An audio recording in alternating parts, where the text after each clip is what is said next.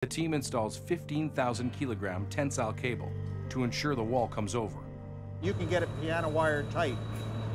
You can literally make them hum. Crews punch cables through the floors and wrap them around the concrete slabs below.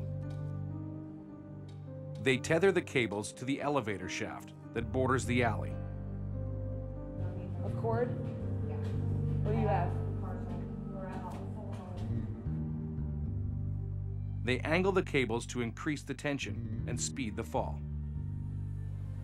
If I didn't install a cable on an angle, I would have to wait for the beam over my head to come down on an angle somewhere between 30 and 40 degrees before I'd start to get a pull on the back wall, the north side of the structure, that needs to be pulled away from the Balmoral condos on the right.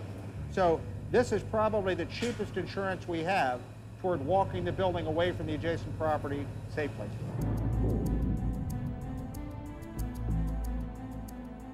These clamps bind the cables together.